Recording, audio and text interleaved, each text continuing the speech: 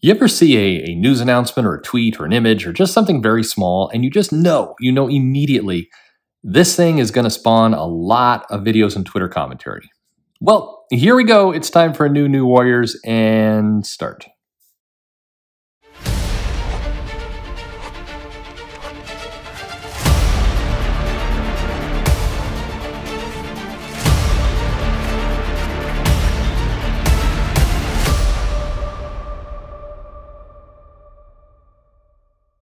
Hey everybody, this is Perch. Hope everybody's doing well. Hey, if you're new to the channel, please like, subscribe, all that kind of stuff. We're going to look at the new Warriors. That's going to be annoying to say after about 5 minutes, but there is a new Warriors series. It was more of it was revealed today, although we've been seeing some preview art, the RB Silva kind of trailer art for a while.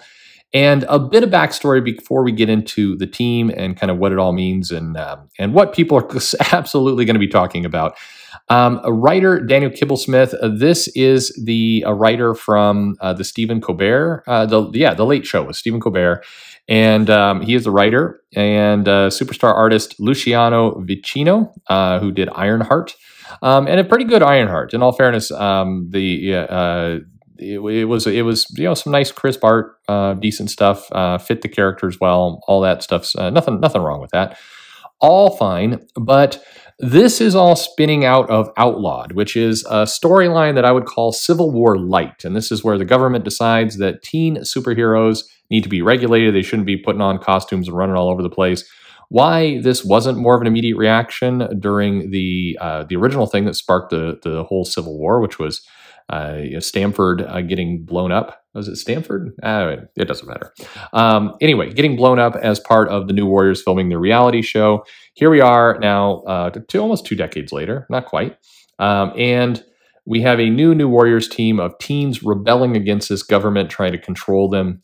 They may not be able to drink. They may just be able to get a driver's license, but damn it, they need to be fighting crime as heroes. So the new Warriors introduces a new team and also will contain at least some of the key old characters, Night Thrasher and Firestar, Namorita, Speedball, Rage, some of the characters people recognize from the new Warriors.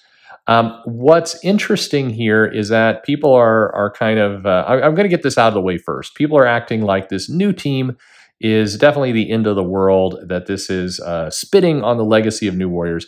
I just want to, for the moment, point out that there's been, basically, this will be the 6th New Warriors series that's launched, and there's been a few more.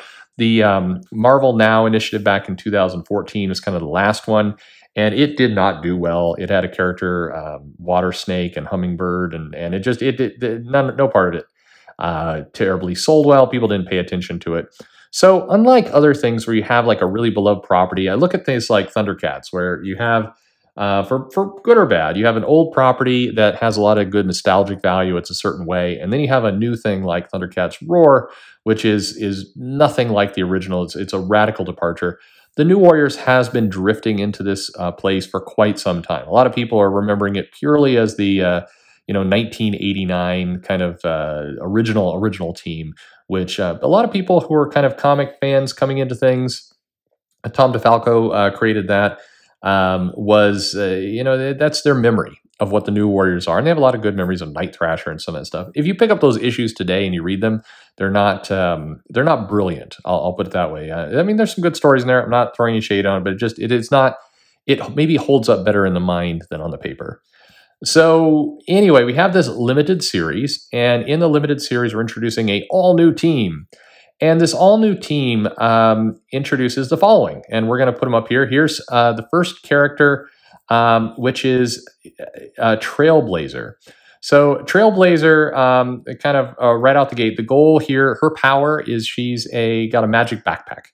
And it's got a pocket dimension in it, so she can basically pull anything she wants out of that backpack and start using it. Now, if you've watched My Hero Academia, there's a character called Momo Yaoratsu. That feels like what this character is. Basically can create things. This is pulling stuff out of a backpack. She notes that it's not always under her control, and it's, she gets power from God, but not the God you're thinking of. She's in a group home, foster kid, volunteering at a senior center, and then she becomes kind of thrust into power against herself. So she's obviously a body positive hero, is what we're going with here, and that's fine. I mean, this is a lot of people are going to make jokes about this. I unfortunately, fortunately, we'll see how interesting the character is. That's fine. The second character here, we've got screen time, and this is the first one where in my mind at least, there's a lot of names and things here that they quickly point out. Hey, screen time is kind of a pun on the fact that kids have restricted screen time, and so his power is that he's a meme-obsessed super teen whose brain became connected to the internet after being exposed to his grandfather's experimental internet gas. There's a lot of things people are going to make fun of this announcement, but to me, no matter what's coming next, experimental internet gas.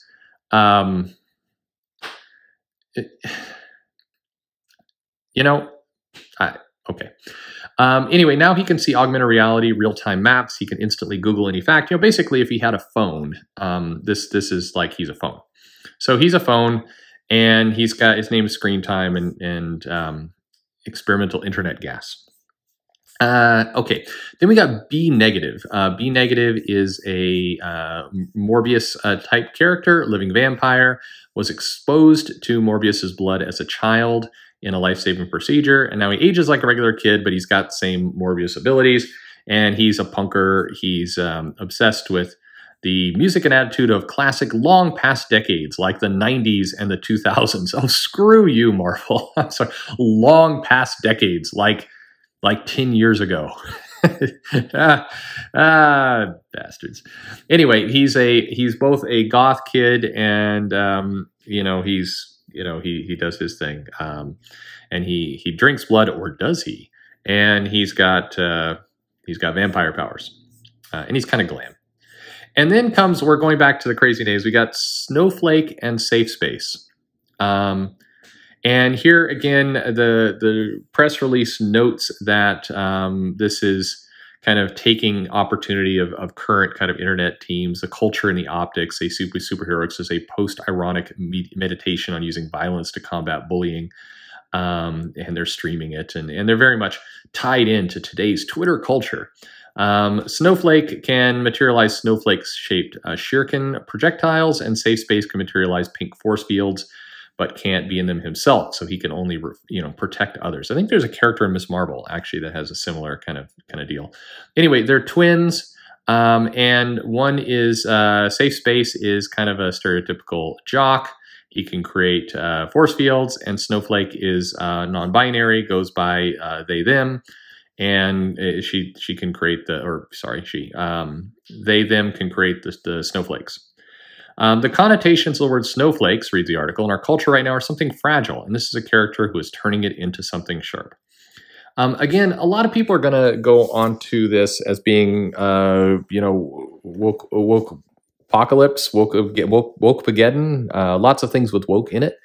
I view this maybe a little bit differently, and the question is this: will this comic sell? And to sell, it needs to attract an audience. Is it going to attract classic, original New Warriors fans? Probably not, but who knows? The storytelling could get there. The original New Warriors, I want to again point out, a lot of people have happy memories of them, but the idea that there was going to be a skateboard, vigilante called Night Thrasher was very much kind of ripped from the current headlines, and not in a good way. One of the things that comics has the disadvantage of is by the time you're creating these characters, doing the concept art, writing the story, putting it out in a comic, and out it goes, several months have passed. At best, you're looking at least 6 months from idea to in paper in shops have passed. And the challenge there is the world is moving faster and faster, and these kinds of memes and ideas and things age very, very, very quickly. So taking aside for the fact that maybe these characters seem ultra cliche, ultra stereotypical, whatever you want to call it. The problem that we have is, today, if you go out into public and you say, Snowflake and Safe Space and Screen Time and these kinds of things, it's no longer seen as edgy, internet culture. And I think people who live in New York or the big metro cities, they should know this if they're getting out or paying attention to how quickly things are moving. The idea of a meme obsessed hero, well, that's a cool 2018 idea. Snowflake is played out. Generally, when I see people saying, "Hey, Snowflake," on Twitter, I see the response being, "Okay, boomer," because things have moved on, which means 6 months from now when they fight, Boomer Man, their arch nemesis, that's also going to be played out because you just can't let that amount of time go by. So of this collection of heroes, Be Negative, the Mobius character, and Trailblazer with the Magic Backpack are probably the ones that at least feel the most like they're going to survive past 12 months of time. And the last version of New Warriors had this same problem where it was trying to hook into the internets and all the cool things that the kids are talking about. It's super hip. But the challenge is when you're writing a comic, you got to either, one, be relevant, be like super on top of the current culture and what people are feeling, which is very difficult because things are moving so fast. Or you have to write a really timeless classic story that is going to, it's going to ignore kind of whatever the current fads are and just live forever and just be relevant.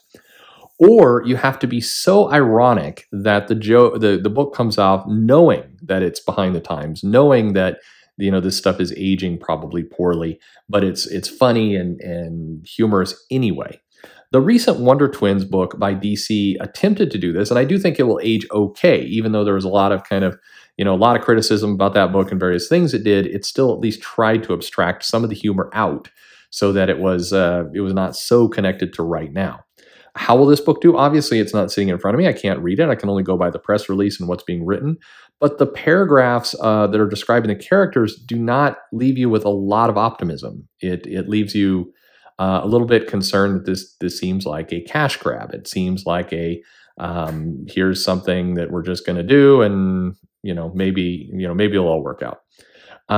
Character designs, I mean, fine. There are definitely some day-glow colors, very, very bright. Some neons. The fact that we're going to bring the new team in to kind of mentor them a little bit, okay, no problems there, sure thing. The challenge, again, the RB Silva cover looks quite good. Reluctant heroes drawn into the fray, fine. It's just will the writing read like the paragraphs, read like this stuff, because this stuff reads like somebody who's very disconnected from modern culture, writing a book that's supposed to be right on the bleeding edge of culture. And I think that's the problem. Now, people are going to complain about the non-binary part. I mean, sure, if the character is amazing, it will certainly surpass whatever pronouns it's using. If it's not, then that's going to stick out like a sore thumb, and it becomes an anchor rather than a drift. So I'm giving probably the most fair assessment I can do with this. I think that Marvel in particular, and DC to a lesser extent, they do these books that feel like they're out of touch. It feels like they're trying to be in touch. It's like Poochie from Simpsons, or just it feels like it's trying to be in touch. And I think it's not as in touch as the writers, the editors, people at Marvel think it is. And then they are thus surprised that it doesn't sell or do well. Now, this is a limited series, so it's going to come and go, and there'll be lots of promises. These characters can show up other places, and maybe some of the writer, if the writer gets picked up and goes off and does, Danny Kibblesmith, becomes a new writer of the Champions after e-viewing, then maybe these characters all show up again, or who knows. But chances are it feels like something that's going to come and go and be forgotten. And I want to stress, this is not something new. Marvel for decades has had comics come and go, and the ones that go and are forgotten tend to be ones that have characters that are kind of hooked into whatever is cool with the kids at the time, but when they're published are actually not cool with the kids anymore. And a year later, when they're trying to get this stuff into trades, is like painful reading. There's lots of examples. This has nothing to do with, quote unquote, woke culture or any of that. It's just tone deaf to what the current system looks like. And that's what this feels like. But hope springs eternal, whatever. The Eternals movie's coming out. So there you go, Marvel. There's another plug for you. This is the new Warriors, and they will be on your shelves very shortly, and probably will be on the shelves when, well, I mean, assuming you can get to the comic shop. That's such the time we live in. Anyway, hey, what do you think? Does this team appeal to you? What's the potential draw? What's the potential failure? If you're going to come in and say, no, this sucks, please tell me the one part of this that could make it better, the thing that actually could turn this book around. What would make it better for you? Is there something that would make it better for you? And no, the answer, not blowing the ball up and throwing them in the sun either. I mean, again, almost any concept in the hands of a talented writer who's in touch with their audience can work. But those are hard things to pull off. Will this book do it? Never say never. Track record indicates no. But we will see, Marvel. We will see New Warriors. Experimental internet gas. Thanks for listening.